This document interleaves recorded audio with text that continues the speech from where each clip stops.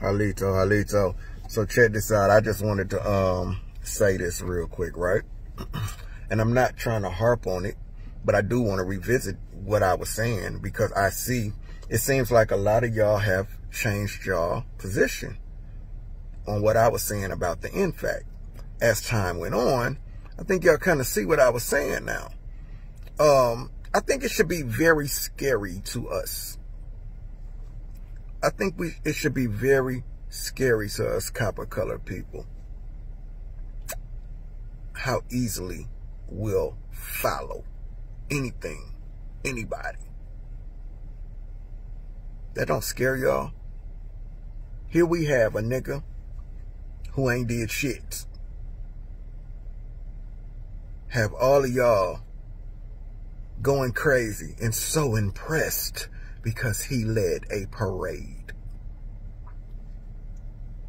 You guys are so impressed because he led a peaceful parade. He led a peaceful parade in Brunswick. He led a peaceful parade in Louisville until one of them shot 3 of them. And that's not funny of anyone getting shot. But what is funny is I tried to say this. Them people ain't ready for no war. They not ready for no race war. And so many of you jumped down my throat and told me, oh, you're just causing division.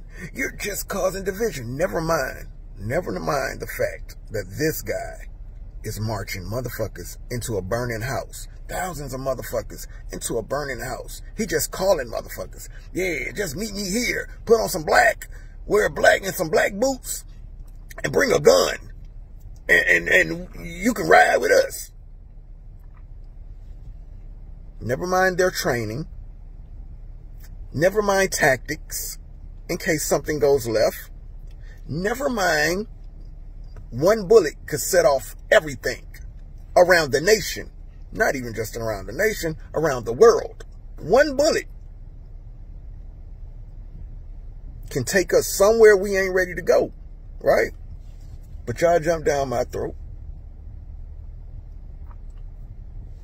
Told me I'm causing division. Y'all was so impressed because the nigga marched in a parade with a police escort, called ahead of time, let them know it was going to be peaceful. All of this, right? I'm just revisiting. Because this is how I ended up in Facebook jail. And then these motherfuckers go shoot themselves. Then the motherfucker is holding gun classes in his living room. Then they can't even put their scope on right. Then motherfuckers is falling out. They're falling out from the heat exhaustion because they're not properly trained, right? What else? Like, bullets in jam guns. And they don't even know it. Did y'all see when the motherfucking gunshot went off? When the gunshot went off, them motherfuckers didn't know what to fucking do. Them niggas was standing around like, what the fuck happened? What? Nigga, it's gunfire. Hit the deck, nigga. Take cover, nigga. It was a motherfucker running through there like, take cover. Take cover. This nigga got to tell you niggas to take cover? No, you're not the army we want leading us into any kind of war. You're not the army we want leading us into anything. You niggas didn't even know what to do when you heard gunfire. This is all I was saying. This should scare y'all. It should scare y'all to the point that you niggas are ready to follow anything. And then you tell me I'm the one causing division because I'm calling this shit out. I asked, what did them niggas do that you were so fucking impressed about? This is what I was asking y'all. And y'all jumped all down my throat. I was all kind of coons. I was all kind of, y'all had all, oh, you're causing division. You're just a distraction. And now y'all changing y'all stance.